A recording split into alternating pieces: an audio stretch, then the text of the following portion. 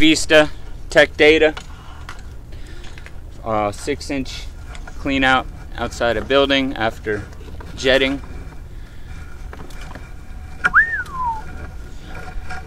What a difference. This is going to the manhole right now.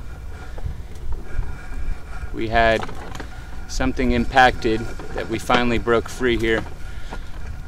We're just making sure we have a clear path to get what's left from under the building to the manhole.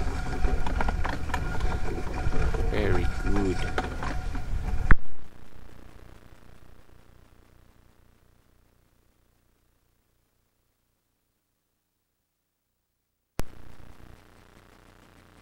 This is impacted in here before. We're going to be slightly underwater because of